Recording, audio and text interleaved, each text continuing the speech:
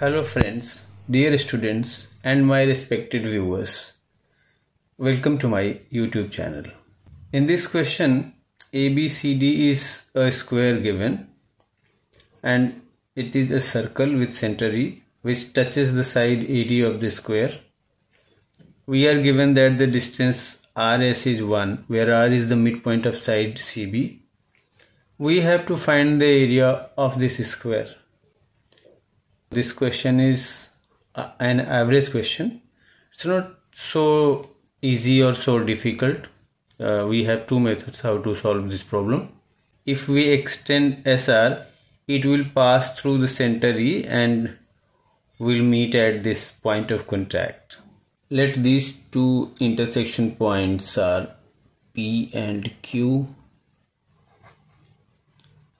And if we draw a tangent from this point, tangent which touches the circle at this point, FG is the tangent which touches the circle at point S.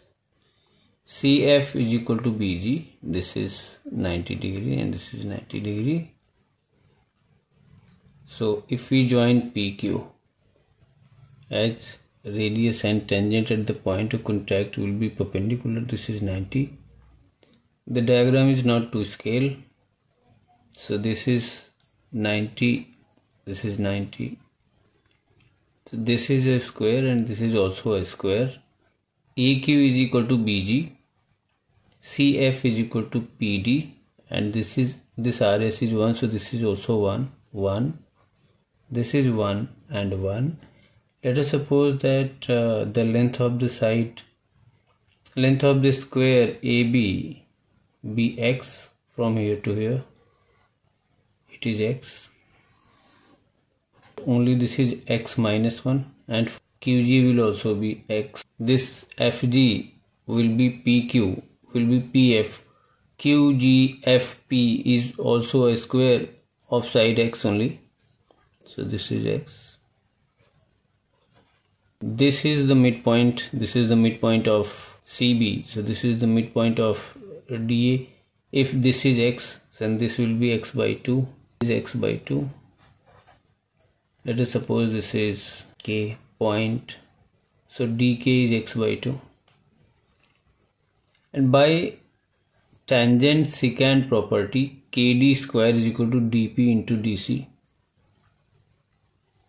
KD square is equal to, this KD square is equal to dP into DC. So KD is x by 2.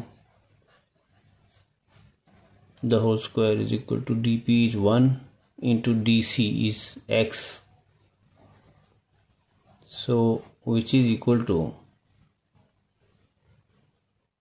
x square by 4 is equal to x. That means x square is 4x and x cannot be 0, so x is 4.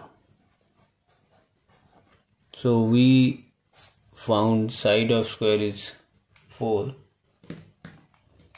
So therefore area of the square will be side square,